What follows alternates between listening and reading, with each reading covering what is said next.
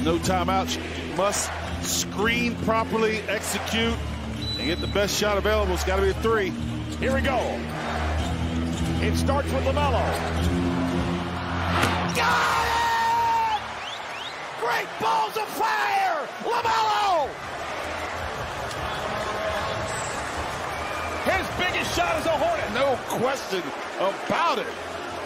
He left some meat on the bone, but that was just fire. Woohoo! Hub diddly deep. Time for tonight's Miller Lite moment, and I think I know what we're going to see. All we need is one screen, get a little angle on Connaughton, and drill it.